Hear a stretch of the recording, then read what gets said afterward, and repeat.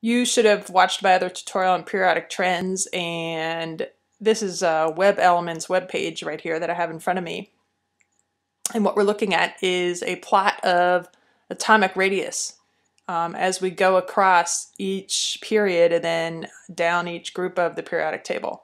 So this is pretty cool. If we just look at this bar graph, we can definitely see that there's a regular repeating pattern, and regular repeating patterns are called periodic, hence the word periodic table. If I bring my cursor across it, right now I'm sitting on hydrogen. You can see at the top left-hand corner, atomic number 1, and the atomic radius is given in picometers, which is 10 to the minus 12th, which is a trillionth of a meter. And then I can drag my cursor across to helium, and you can see it has a smaller radius than hydrogen at 31 picometers versus 53. And we established that trend of a decreasing atomic radius as we went across the periodic table from left to right. Then I'm going to drop down to the next group, which is lithium. Has a larger atomic radius at 167 because we're going down the group, we're adding an energy level. So we're at 167 picometers. And there's beryllium. So as we go across, the atomic radius is decreasing down to 112. And then I can go across that group to boron at 87 picometers, carbon 67 picometers, nitrogen 56 picometers, oxygen 48 picometers, fluorine 42 picometers, neon 38 picometers. So we have a decreasing atomic radius as we go from left to right across the period, and that's because of the increasing attraction between the nucleus of the atom and those electrons, because we have a greater charge on the nucleus. As we go from left to right, we're increasing our protons and also increasing the electrons. But then we drop down to the next group and we're now adding an energy level. So the atomic radius goes up to 190 in sodium. Magnesium, it drops a bit to 145. Okay, because now as we go across the period, the atomic radius now is dropping as we go from aluminum to silicon to phosphorus to sulfur to chlorine, because of that charge attraction between the nucleus and the electrons. And then we'll drop down to the next group. Here we are at potassium, we're adding an energy level. So our atomic radii has jumped all the way up to 243 picometers. And then as we go across that period, we can see how it decreases again. And you can see how it keeps on going down, but then we jump to the next period and it increases again because we're adding another energy level. So you can see this periodic trend. The atomic radius decreases as we go across the period. You can see how this bar graph goes down. And then as we jump down to the next element in the next group, to the next period down, it increases. And then we'll follow a decreasing trend again. And then as we jump down to the next group, it will increase again and then decrease as we move across. So this is a really cool way to see the actual values and view those trends visibly in the form of a bar graph. What we're looking at here is a chart showing the relationship between the atomic radii and then that ionic radii. And I want to make some labels on this guy. And what you're looking at in the top left-hand corner is the atomic radii, and it's shown visually by a sphere representing the atom, if we are viewing atoms as spheres, okay? And then on the bottom right-hand corner would be the ionic radius. So I don't like these labels over here.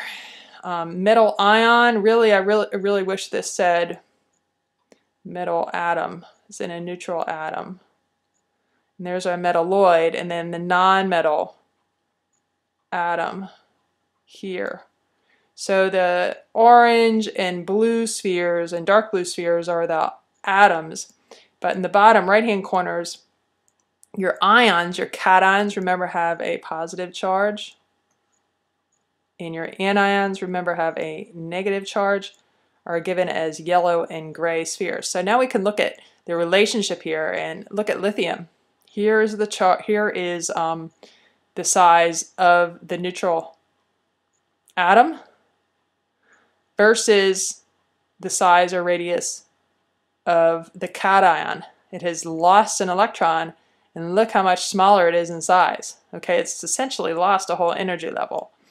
And now what electrons are there? Those two electrons are drawn more closely to the nucleus as a result, and it gets even smaller. And we jump down to sodium. Sodium has a larger size because it has a higher or one more energy level. But as it loses an electron to become an ion, the sodium cation, it becomes a lot smaller because it's losing an entire energy level as it's lost that electron, and the remaining electrons are drawn more closely to the nucleus. So you can see those relationships, okay? As you go from left to right across the period, the size of the neutral atom does get smaller, and we discussed this before. That's because of the increasing attraction between the larger number of protons in the nucleus and then a larger number of electrons. We have more electrons and more protons, even though we're not gaining an energy level. But as we go down a group, the size increases because we are gaining an energy level. But there's a huge difference between the size of the neutral atom and the ion. For the cations, and metals form cations, and here you can see this division between the metals here that are in orange and the nonmetals here that are in blue, and the metalloids are in green here. The cations have a much smaller radius than the neutral atom because they've lost electrons, whereas the anions, as nonmetals, remember nonmetals now form anions, have a negative charge, they're gaining electrons, have a larger radius because they are gaining electrons. So their radius is larger compared to that of the neutral atom. So the relationships we can see here are that cations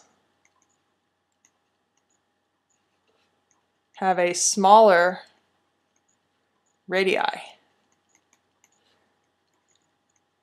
than the neutral atom. All right, and anions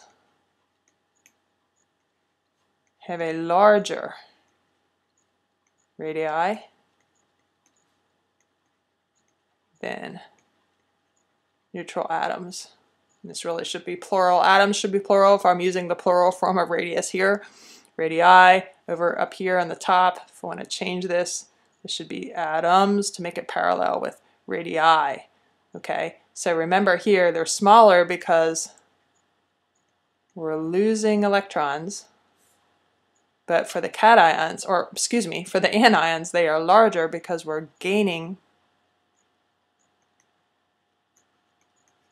electrons. And we can see those trends as we look at this diagram. Okay, the sizes here are given in picometers. And a picometer, perhaps you would call this, is 10 to the minus 12th meters. That is a trillionth of a meter, and you can relate that to nanometers, which we've dealt with a little more often, which is 10 to the minus 9th meters. So a picometer is actually 1,000 times smaller than a nanometer. So take a look at the relationships between the neutral atom size and the cation size, the neutral atom size, and the anion size, and make sure that you understand that relationship. Cations are smaller than their respective neutral atoms. Anions are larger than their respective neutral atoms because they have gained electrons, whereas the cations have lost electrons. Okay, you'll notice here that as we move down in groups 4A and 5A, and we get further down in the periods now, we have more metals across here. These guys are metals, and they are losing electrons. Can you notice that we see charges of 4+ and even 5+ here for bismuth, and we will discuss those charges a little bit later on. But for now, when we looked at periodic trends, we were originally examining this portion of the periodic table. Okay, and you should know those charges of the cations and anions versus their position on the periodic table. And these guys are pretty easy to follow as well. Okay, but in terms of the metals down here, tin and lead and bismuth and so forth, and the metalloid here, germanium, you might have to remember that these form cations and remember what their charges are. But the charges do relate to the group number. Okay, so that makes learning these charges very easy, and you will have to know them in order to write compounds. When these ions join together and make ionic compounds, we have to know what the charges are. So you are going to have those memorized. So again, here's the relationship between cations and anions. And we can go back and look at that relationship on this web page. You could see how it is indeed a periodic trend. It's a regular repeating pattern. As we go across each period, the atomic radius goes down. It decreases. But as we jump from one group to the next, the radius will go up. And we can see that with these blue lines very clearly. This is going from one group to the next, from one group to the next, from one group to the next on down, from one group to the next on down, and then going across the periods.